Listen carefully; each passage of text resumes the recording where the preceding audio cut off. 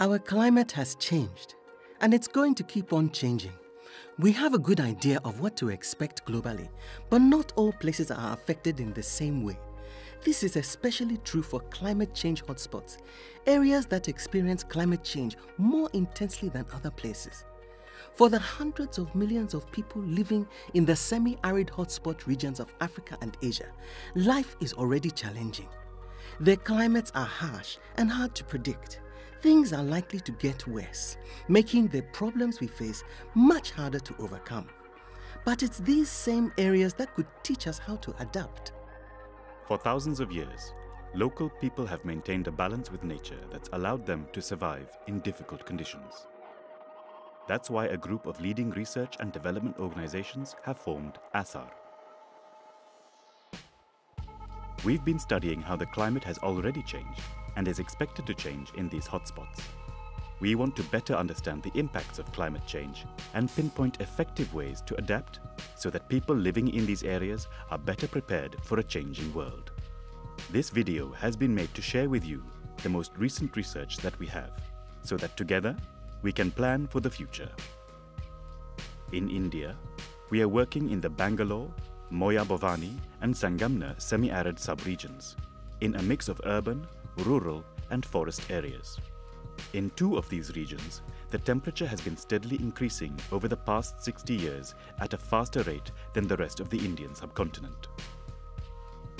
Semi-arid areas in India have also experienced extreme rain and heat waves in recent decades. These heat waves can last as long as 12 to 16 days and caused over 2,000 deaths this year. By 2050, average temperatures across central and northern parts of India are expected to increase by at least 2 degrees, which is likely to have a big impact on rural production, including livestock and agriculture. It's harder to predict how rainfall will change, but there are some persistent trends that we can base our adaptation strategies on. There's been a significant decrease in rainfall in some regions, and the monsoon has become more erratic. Extreme rainfall events are expected to increase, and some semi-arid regions and urban areas are identified as highly vulnerable. A lot of rural areas will be affected by these changes, but rapid and unplanned urban expansion is projected to compound the impact of extreme events for the increasing urban population as well.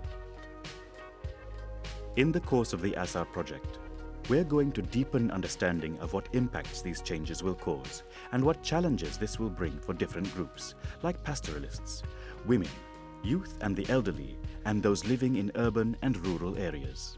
But ASSAR's aim is to go further than that.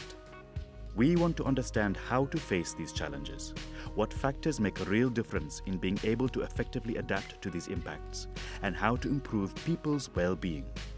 Ultimately, we want to see a shift from adaptation that happens in a piece-by-piece, short-term way to adaptation that brings widespread, long-term changes that will help better protect people and environments.